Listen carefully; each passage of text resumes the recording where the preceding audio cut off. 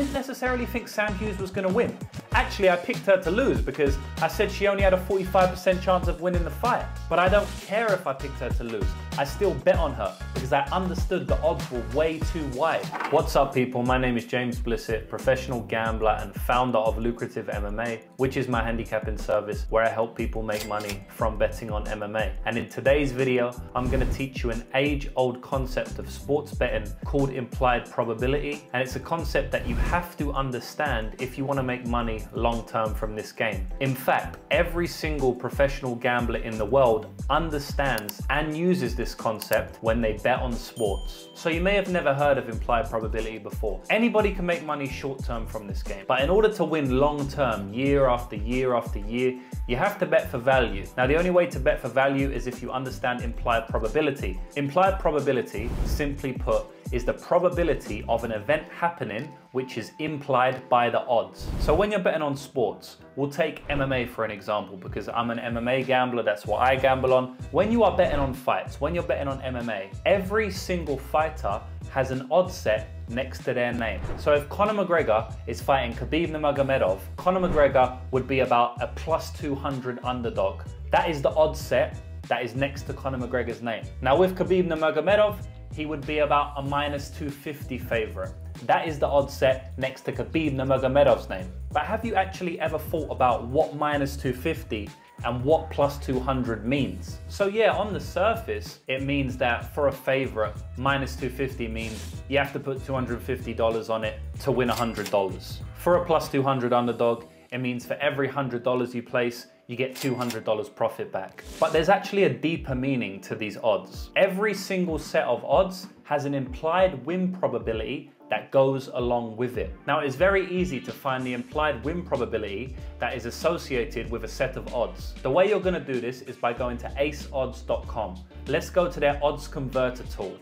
And if we type in +200 under the American moneyline odds, it will convert these odds into an implied probability for us. And just like I said before, it converts the odds into a 33% implied probability. It also converts the odds into a decimal and fractional odds. So shout out to Ace Odds for that. Now, if we scroll down, we can see the odds conversion table, and it has almost every single set of odds range here, along with the implied probability that is associated with it. You know, if we scroll down to +100, we can see that +100 as an implied probability of 50%. If we take -300, we can see that -300 has an implied probability of 75%. So now you know what implied probability is. Every single odds range has an implied probability associated with it. So next time you're looking at the odds for a specific event, go to aceodds.com, convert it into implied probability, and that number that you get is the number that the bookies think this selection will win.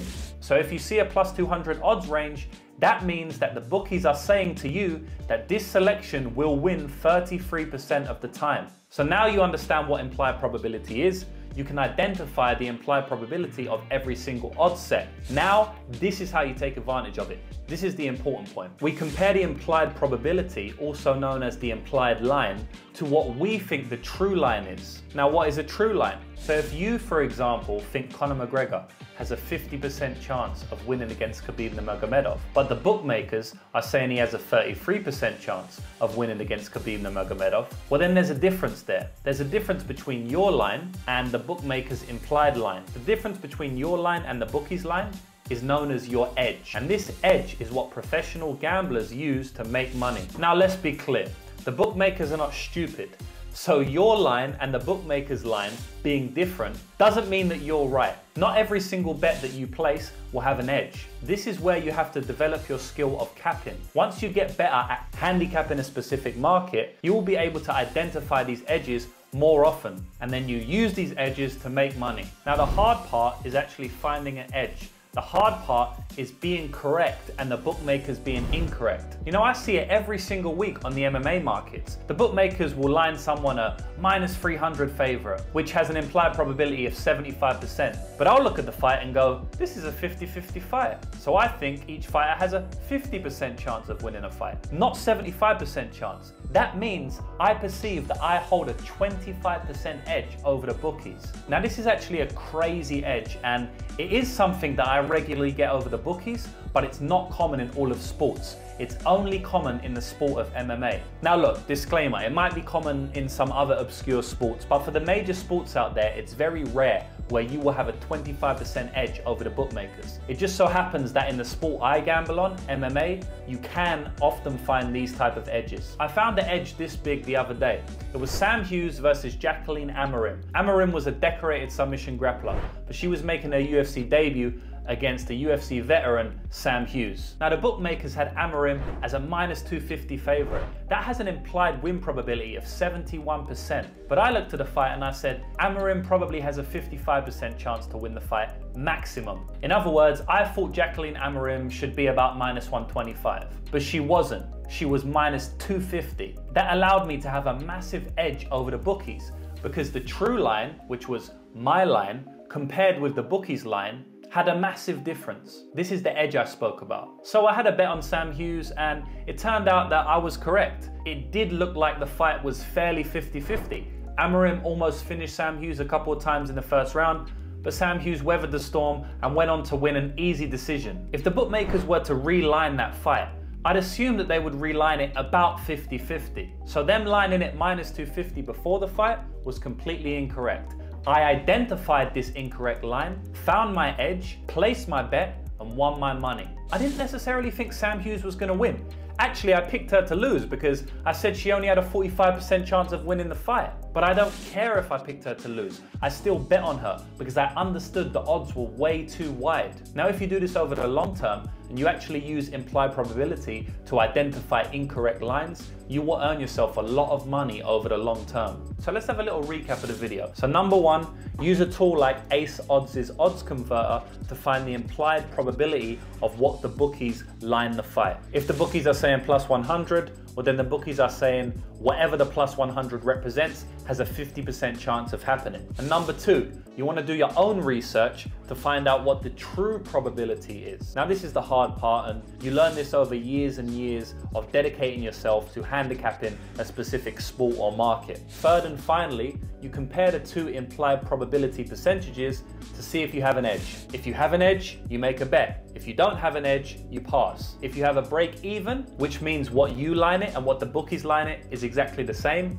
well then that means you don't have an edge, it's just a break even line and you pass. You do not make a bet. Now something I want to add, you don't have to bet every single time you have an edge. It actually depends how much your edge is, along with the type of gambler you are. I know some people that look for massive edges. Now they don't get it often, but when they do get it, they put a hell of a lot of their bankroll into these specific edges. Whereas I know other gamblers who bet with small edges. They think they have a 2 or 3% edge of the bookies. So it's not a massive edge, but they find these edges consistently. They have 200 to 300 bets a year. So their edge compounds and they're still able to make a lot of money. So it's entirely down to what type of gambler you are and where you are comfortable putting your money in, what position you are comfortable putting your money in. Me personally, I have to have a minimum of a 5% edge to place a wager. The reason is because the sport I gamble on is so crazy. There's lots of things that go on. There's bad judging, there's corruption,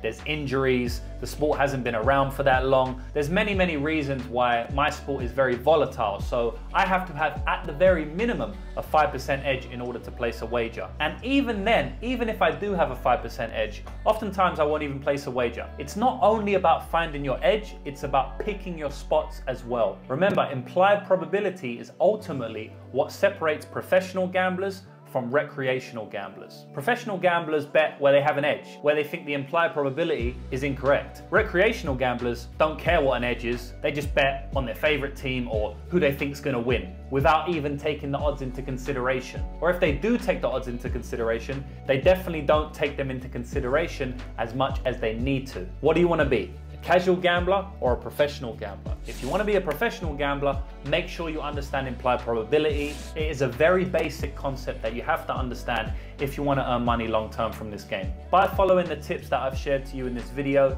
you now should be able to use implied probability to your advantage over the sports books. Thanks for watching, and I'll see you in the next one.